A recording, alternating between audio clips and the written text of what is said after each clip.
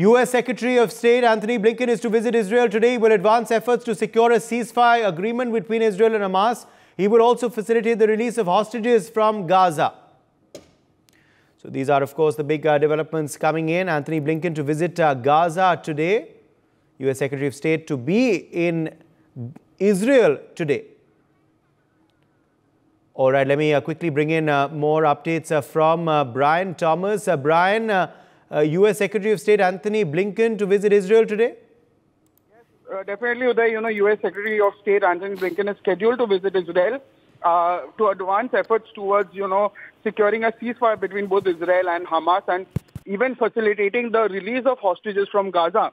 Now, yes, also during his visit, also Blinken will address and also rather stress the importance of preventing any escalation in the region. And even in a statement that happened on Friday, Vedant Patel also, who is the Antony Blinken, will travel to Israel to continue intensive diplomatic efforts to finalize a ceasefire agreement and the release of hostages and detainees through the bridging proposals presented by the U.S. with support from both Egypt and Qatar.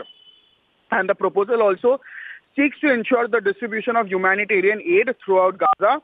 And the proposal also aims to achieve a ceasefire in Gaza, securing the release of all hostages, ensuring humanitarian assistance is distributed throughout Gaza, and create conditions for broader regional stability. Even Blinken will also underscore the need for all parties in the region to avoid actions that could determine or rather undermine the chances of reaching an agreement. Yes.